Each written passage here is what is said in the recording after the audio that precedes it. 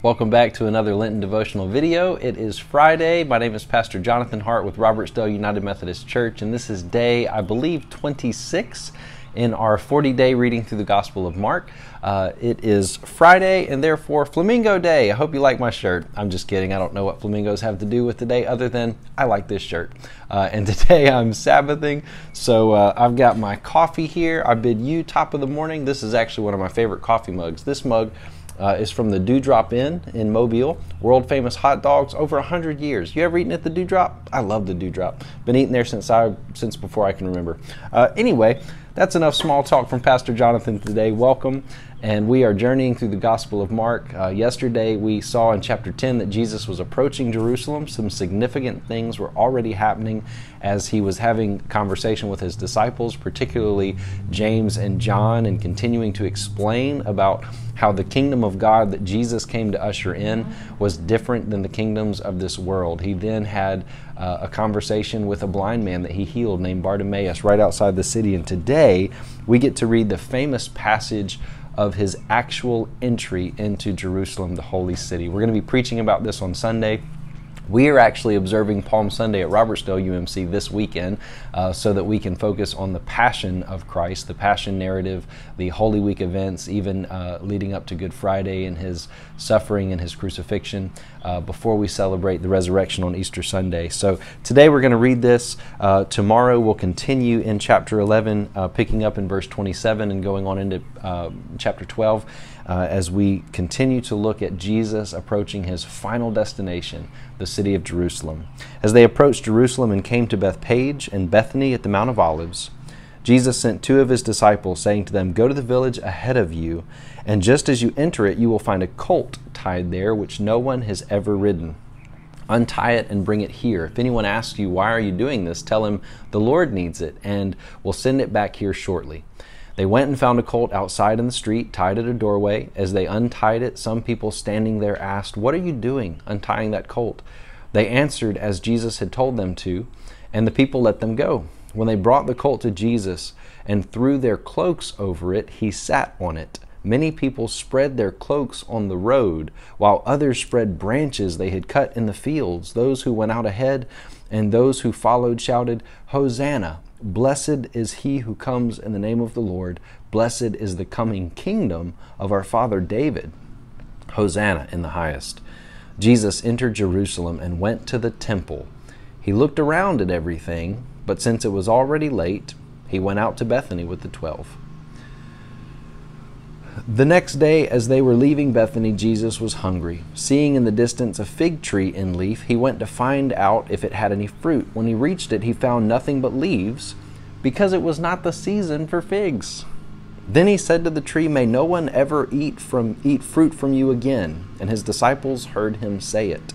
On reaching Jerusalem, Jesus entered the temple area and began driving out those who were buying and selling there. He overturned the tables of the money changers and the benches of those selling doves, and would not allow anyone to carry merchandise through the temple courts. And as he taught them, he said, "Is it not written, 'My house will be called a house of prayer for all the nations'? But you have made it a den of robbers." The chief priests and the teachers of the law heard this and began looking for a way to kill him, for they feared him, because the whole crowd was amazed at his teaching. When evening came, they went out of the city. In the morning, as they went along, they saw the fig tree withered from the roots. And Peter remembered and said to Jesus, "Rabbi, look, the fig tree you cursed has withered." "Have faith in God," Jesus answered. "I tell you the truth, if anyone says to this mountain, 'Go throw yourself into the sea,' and does not doubt in his heart, but believes that what he says will happen, it will be done for him. Therefore I tell you, whatever you ask for in prayer, believe that you have received it, and it will be yours.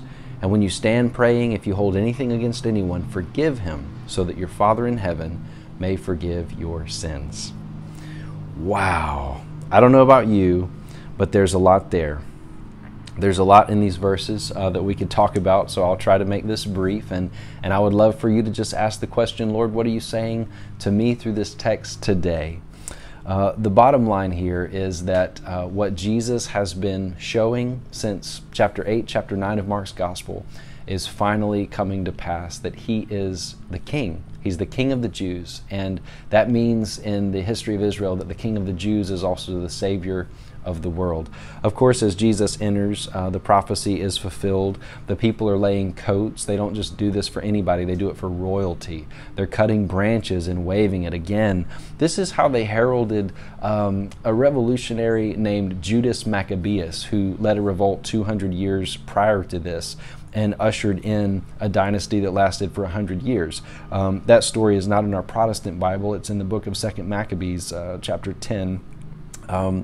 And N.T. Wright, in his commentary, Mark for Everyone, talks about that. And he also talks about how Jesus goes into the temple. But again, in this passage, we have a Markan sandwich, right? So Mark starts a story, interrupts it with another story, finishes it by concluding the first story. So it makes kind of a sandwich.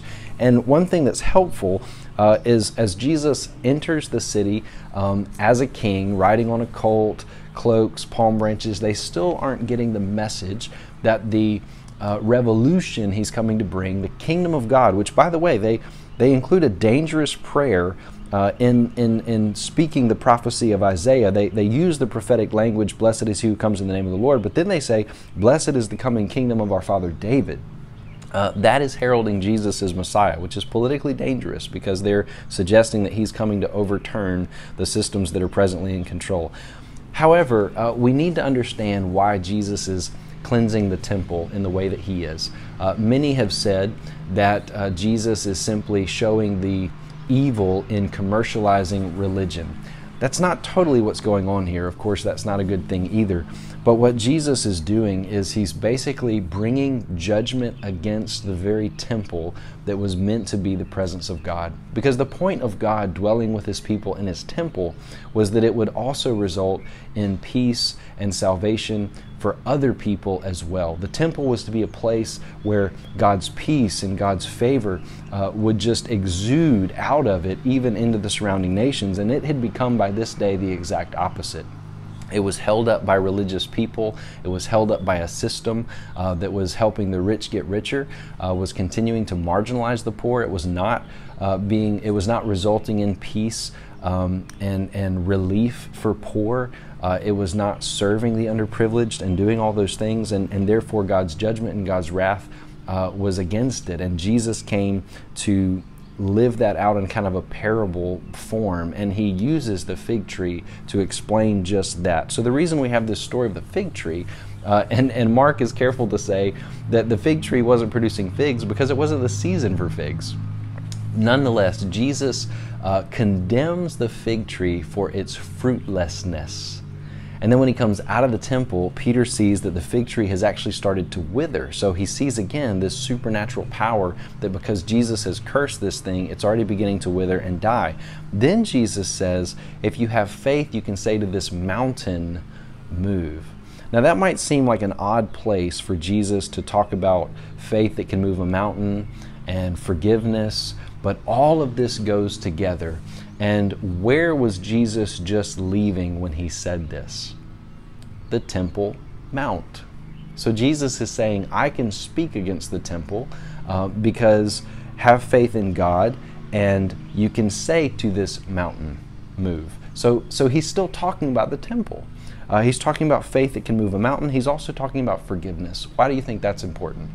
Well, because Jesus' whole ministry has been a ministry of healing and feeding and casting out impure spirits and loving people into the kingdom of God. So when Jesus brings this word of judgment or condemnation, it is not divorced from a heart that still came to forgive those who need forgiveness. And so all of this is still wrapped up in Jesus. It's not like Jesus changes channels and goes from being a gracious, loving, forgiving Savior to the instrument of God's judgment and wrath and condemnation. No, it's all part of one picture as Jesus is fulfilling his role as God's chosen and sent Messiah. What they still don't quite get yet is that he is walking the road to his suffering, that is how he will fulfill it. That even though Jesus is the Son of God, King of the Jews, Savior of the world, he is also the Passover Lamb. He's entering the city at Passover.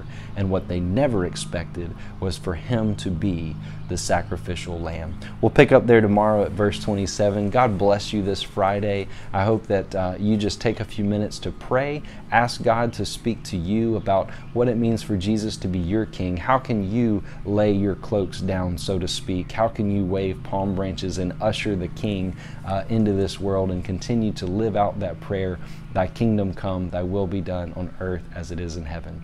Grace and peace.